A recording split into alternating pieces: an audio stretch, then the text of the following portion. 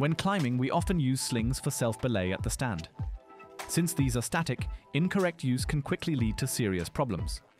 Today, we want to take a closer look at this.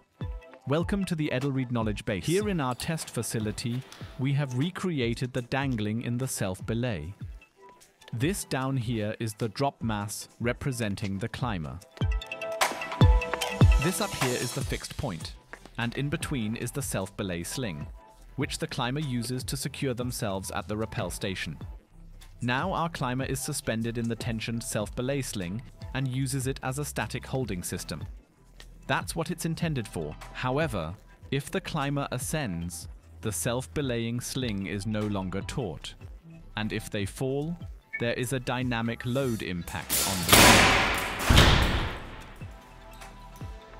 So the self-belaying already fails at relatively low fall heights. The weakest point is the connection between the sling and the tie-in loop. Either the sling tears at the knot, or it cuts through the tie-in loop.